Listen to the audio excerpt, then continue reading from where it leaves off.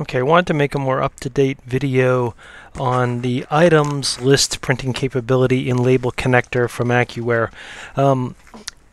There can be situations where you need to just use the items list in QuickBooks as your means for printing labels with Label Connector. Now, the reason I say this is because you can use other modes. You can use orders in QuickBooks, which is an even quicker way to print many items all in one click, because you might have 30 items on an order, and we can print that whole batch of labels for all those items in one click. But let's say you have inventory that's not in an order anywhere, or you're making inventory, or it's already on the shelf, it's already been brought in and received, and you want to label that.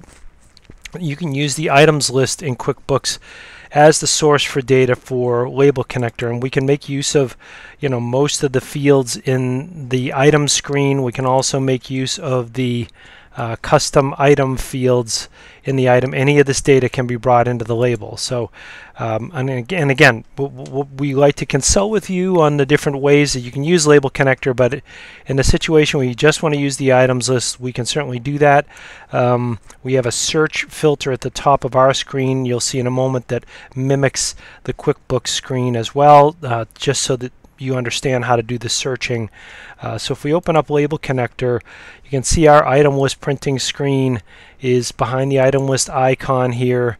You can see we can pull in the items and show them in a grid, and we can print labels for any of those items, and you would have to design a label ahead of time for use with the item list print mode in our software, and we can that's in some of our designer videos. I'll just touch on that lightly later. But so if you need to filter, items here, we can do that. You can search for anything, that by certain fields. You can search for it in the item, and filter down to decide what you're going to print. Now, down below here, you can select what printer you want to use. We store that so that you don't have to keep selecting that. And then you can also, design, again, any one of a number of different templates for use with the item list mode. Now, if I were to come in here as a new user, what we would need to do is we would need to synchronize your items.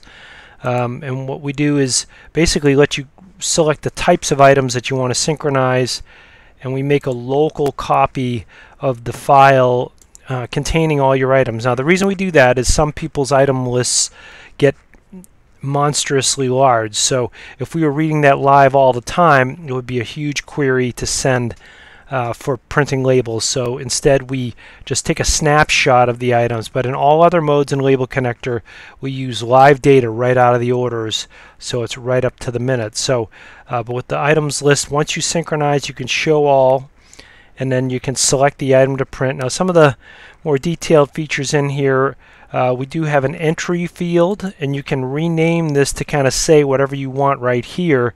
So if you have to put in something that you don't know until the last minute before you want to print, and we can configure that column to read any way we want.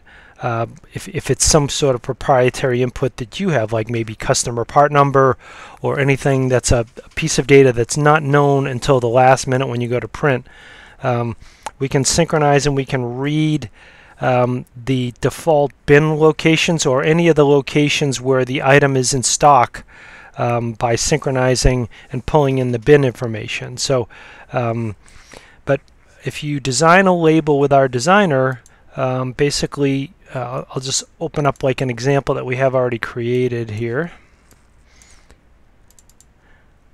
And you basically, when you create this label, the first step is you say the mode I want to use is item list mode, and then you put the dimensions of the label in, and then you start adding fields. And again, we have ability to kind of go through the designer at a much more detailed level in our designer videos. So just to show you how this would function, if we were printing labels, you'd come in and say, okay, I want to print a label for this item.